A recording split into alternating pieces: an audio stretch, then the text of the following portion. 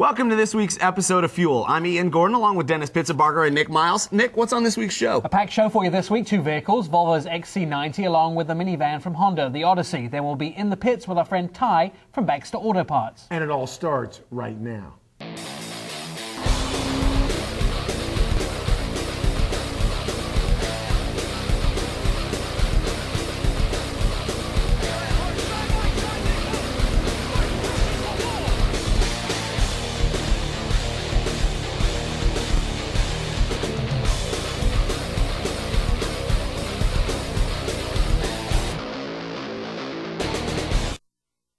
Welcome to this week's Fuel Show. Still to come, we have our second behind the wheel, which is going to be the Honda Odyssey minivan. We have our news segment, and then Dennis is going to visit with Ty from Baxter Auto Parts and get a little bit of a history lesson on how Baxter began. But it's time to turn to our very first behind the wheel. We're taking a look at Volvo's XC90. Volvo is a company of great safety history. In the 1920s, they got safety glass in all of their vehicles, and then that became laminated glass in the 1940s. In the 50s, it was a three-point seatbelt, which was really the grandfather to the modern seatbelt today. And then in the 1990s, they put in individual side impact airbags for every seat row in a vehicle. Well, of course, Volvo, always synonymous with safety. Dennis and Ian are going to take a first look at the 2007 Volvo XC90.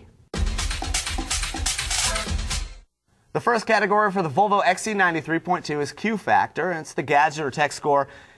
It's got that roll control system, which is a really cool feature in an SUV. Yeah, now I would have to say this. Raise your hand if you think you can roll it.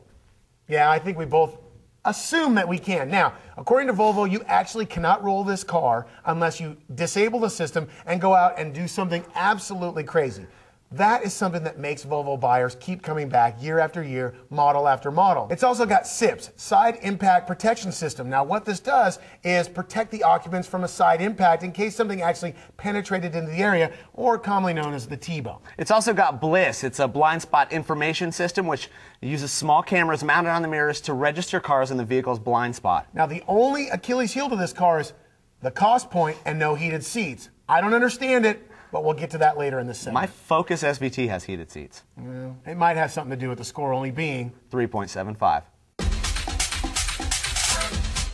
Curb appeal is the next category for the XC90 3.2. And the thing is the XC90, when it first came out, was really an aggressive stance for Volvo. I mean, all of the new Volvo styles go back and against the grain of everything that they've produced for decades. I mean, you remember Volvo's refrigerator box, bread box, square, the computer, and then you cut out holes for the wheels. I mean, they just didn't have a lot of style to them.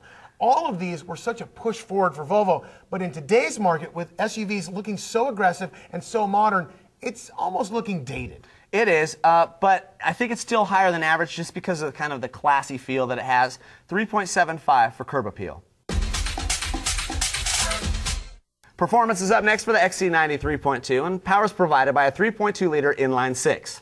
235 horsepower and 236 pound-feet of torque. Now, the problem with this vehicle is the power is adequate, but it's just not awe-inspiring. It does its job. Well, the vehicle's so heavy. I mean, I think that, what's the difference? In the V8, I think you lose 2 gallons or 2 miles per gallon. I don't think that's a huge raise for going that much of an engine size up. No, and it does have 311 horsepower in the V8. The thing about the 6-cylinder is I don't know if people are going to buy it depending on price. If you're just looking for the XC90 and you want the standard power and you're not really worried about going fast or passing. Well, I think you're being a little biased. It's just kind of, it feels sluggish. Though 0 to 60 times around 8.5 seconds, that's not bad by 1970 standards, but in today's SUV market, there's so much more that is, I guess, exhilarating, something that kind of makes you feel right. Well, people expect an SUV to, you know what I mean? They kind of want some oomph in it, and this vehicle, like I said, it's adequate, but there's just nothing there. Yeah, we're going to have to give it a 3 for performance. If it did have the V8, a 4. Fit and finish is the next category for the Volvo XC90 3.2, and its interior is ergonomic, it's comfortable, it's user-friendly.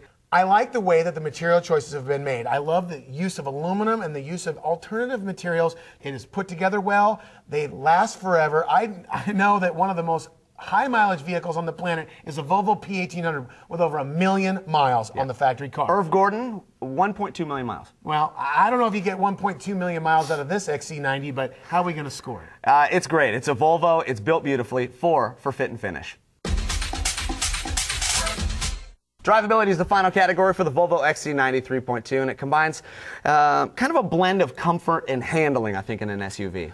Well, it does take a lot of little things that make an SUV great and blends it into what I think is a luxurious package. It does need to take a lesson from, say, the X5. It needs a little more sport in its sport SUV. It needs to be a little bit more aggressive, and I think that buyers would tend to go to the V8 model if they really, really needed it. Now, the thing about Volvos is it's a buyer's car, and what I mean by that is it's something that if you're in the family, so to speak, for Volvo, it's your next vehicle after the wagon and after the sedan. 3.75 on drivability for the Volvo XC90 3.2.